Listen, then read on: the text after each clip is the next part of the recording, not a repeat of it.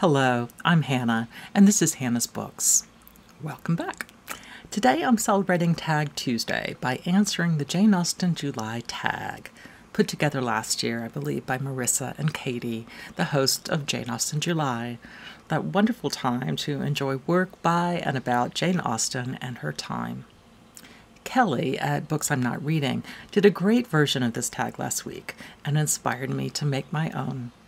Let's get to the prompts. The first one is, what is your favorite Jane Austen book? Depending on the day, I'm likely to tell you my favorite is Emma, but mostly because I've loved Emma since I was 12 years old or so. I'm also really likely to choose Pride and Prejudice, a book that so often seems almost perfect in its balance of characters. When I was in late high school, I think I might have chosen Sense and Sensibility as my favorite, which appeared in my life at just the right moment. If you ask me in late October, as Halloween comes around the bend, I might choose Northanger Abbey. Fairly recently, I got really excited about Mansfield Park because of the discussion of social class and the role of theater, my son's big love, because of the small discussion of slavery, which was one of my father's major historical fields, etc. And I can imagine that there might be days I could choose Persuasion, with its story of second chances and the ways maturity can lead to a certain kind of independence. I love them all. There is a bit of Jane Austen I really have disliked so far, and which I'm not quite ready to try again. Lady Susan. If you would like to stand up for it in the comments, please do. Maybe you can help me change my mind. Or call out your favorite and tell me why you feel the way you do. I've always had trouble figuring out which books are my favorites by any author, but it's definitely especially hard with Jane Austen, who has been such an important writer for me for so long. The second prompt asks us to name our favorite Jane Austen protagonist. I do love Emma, but I think I'm going to name Elinor Dashwood here. In Sense and Sensibility, Marianne embodies passion and romance and spontaneity, but Elinor represents not sensibility, but sense. She's the quiet one, the person who thinks through everything and doesn't fly off the handle, and who's the comforter of other people. It isn't that she does not have emotions, but sometimes she's willing to sacrifice her own desires for the sake of others. She holds her tongue sometimes when she knows that expressing her own passions at a particular moment might be a cruelty to the people she loves. She isn't just polite, papering over any real conflict. Instead, her restraint is real and principled, an acceptance and even love of who people really are, despite seeing their flaws. And she sees her own flaws more than her passionate peers often seem to see theirs. I really love Elinor's commitment to building a community, despite the craziness we all express. She's quite internal, not sharing all of her moment-by-moment emotions with others. And that more introverted style is definitely one I like, as long as the author allows us to see inside a character's head a bit as well, as Austen does in her work. All right, prompt number 3, my favorite. Name a book off your shelves that you think Jane would wholeheartedly approve of, and why. I'll choose 2 authors here. The first is a book I just reread last month as part of a read-along, I Capture the Castle by Dodie Smith. I think Austen would love Smith's spunky main character, the crazy side characters, the setting of an English castle filled with writers, the place of familial financial crisis, and even the love interest that maybe shouldn't be. Like Austen, it's a sweet book, full of sharp wittiness. There's something so comforting about I Capture the Castle, but it isn't a saccharine sweetness at all. Although there are clearly a few references to things Austen might not understand, I don't think it would take much of a leap for Jane to fall in love with Smith's book. I think she might even see some links to her own novel, Emma. The other book I'd love to pull off my shelves and share with Jane is The Pursuit of Love by Nancy Mitford. Mitford definitely brings Pride and Prejudice's The Bennet sisters into the 20th century. I can imagine Austen would be a little startled initially, but her own love of all that is witty and her own ability to poke sometimes sharp fun at those in positions of power will help Austen adjust to Mitford. The discussions about how power and marriage are connected would make these two authors love each other, I think. And once Austen was cackling over a Nancy Mitford book, I might hand her the nonfiction American Way of Death by Nancy's sister Jessica Mitford, although that one might take even more explaining. Actually, I have one more to mention that Austen might enjoy, Little Women by Louisa May Alcott.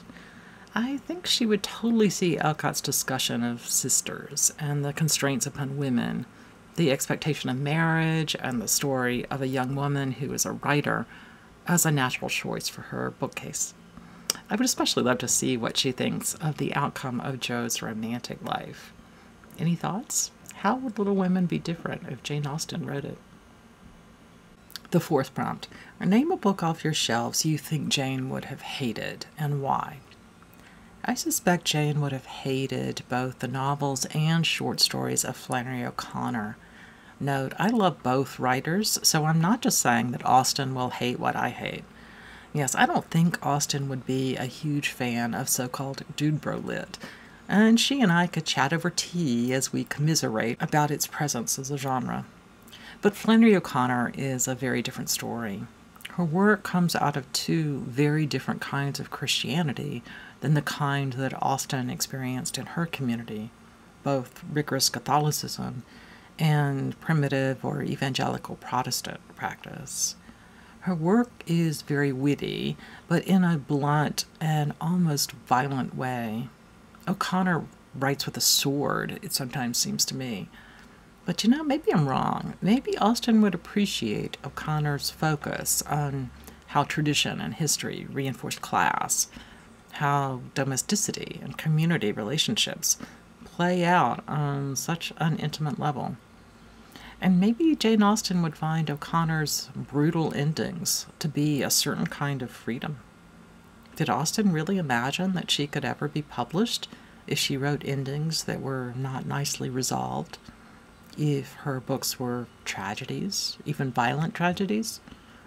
In general, I tend to assume that people will like what is somewhat similar to their own styles. But that, of course, is not always true. Often what pulls us in can be the shock of something really different that opens our eyes. So maybe, at least some of the time, I think Austen might have actually liked O'Connor. Number 5. Who is your favorite minor Jane Austen character? I really loved Mr. Woodhouse, Emma's father, with his almost innocent and protective eccentricity. He is wrong-spirited, in a way quite different from Emma's, and he can create roadblocks to other people's happiness.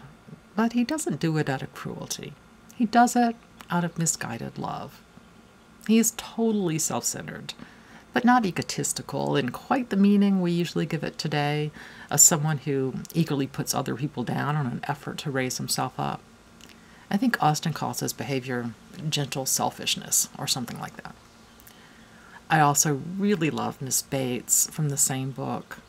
She's fundamentally a kind person, a caretaker who looks after people in need with love and a giving heart. She's also a compulsive talker who rambles on about random, irrelevant things as if they're connected. We as readers laugh at her and look down on her, with love maybe, but still we think she's a little pathetic.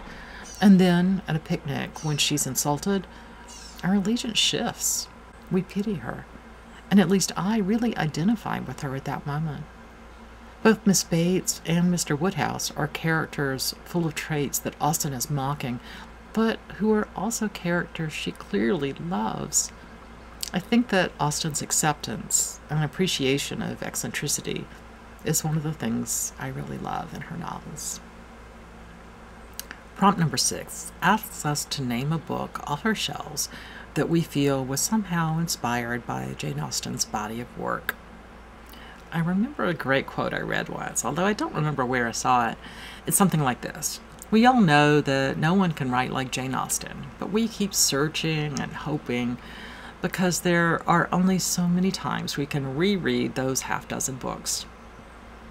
I'll name two potential follow-ups. One that I suspect was a conscious echo of Austen, and one that might have been unconscious or unplanned. The first is pretty much any book by Barbara Pym. I know Sean, the book maniac, can give you some great leads here, as he's read her work more completely and more recently than I have. In my memory, her Some Tame Gazelle is one favorite, where Austen's mix of unmarried sisters and the presence of clergymen mix with a bit more acceptance of spinsterhood being a reasonable option at the heart of the story. Jane and Prudence is another wonderful novel, with its matchmaking heroine, a bit more mature than the matchmaking Emma, but with some serious echoes. Incidentally, there's a big new biography in the works about Barbara Pym, written by Paula Byrne and due out next spring. I can't wait. Byrne is an interesting writer. First off, married to Jonathan Bate, which must make for some wonderful bookish conversations over the kitchen table. And herself the author of books, among others, about Evelyn Waugh and Jane Austen. I pre-ordered her Pym biography. It comes out next year, right around my birthday, and I thought it would be a lovely birthday present to myself. I also pre-ordered a new novel coming out at the same time, written by a friend, the mother of one of my son's musical friends when he was young. I can't wait for the end of April next year. Sorry for that swerve away from the tag. The other book that I always think has a bit of the Jane Austen lineage is Eudora Welty's Delta Wedding. Welty is probably best known for her short stories, and I believe Brian at Bookish is reading Welty's A Worn Path at the end of the month for his short story project. I was thinking I might make a recording of her hilarious Why I Live at the P.O. to tie in with his Welty celebration. Anyway, she also wrote novels. Her book, Delta Wedding, seems especially linked to Austen to me, very much about the domestic and everyday experiences of women, about the complicated connections between family and class and marriage, about the importance of place and small community, about the impact of history and tradition. This is a subtle book, not a saccharine one at all, and certainly one that does not portray the South in a romantic light. It's been a long time since I've read one of Welty's novels, and I think I may need to return to them sometime soon. Delta Wedding specifically is one I think about really regularly, despite the fact that I probably haven't read it since the previous century. Okay, prompt number 7. Which Jane Austen character do you simply love to hate? Austen is a master at creating gentle villains that make your skin crawl. Mrs. Elton from Emma is definitely a favorite, but I think the winner here for me is Mr. Collins from Pride and Prejudice. He is obsequious and slimy, a total sycophant, bootlicking his superiors. He also acts utterly entitled, shocked when people are not grateful for his presence amongst them. Although his eventual marriage is to a person who is seeking financial standing rather than love, she's no villain, like Miss Elton from Emma. So we sort of get a sympathetic lens on Mr. Collins. Sort of. Well, as I'm sure you can tell, I love Jane Austen. I know many of you have done this tag since it's not a new one, but if you haven't, or if you have but might have some new things to say this year, give it a try. Thanks for joining me today here on Hannah's Books. See you soon.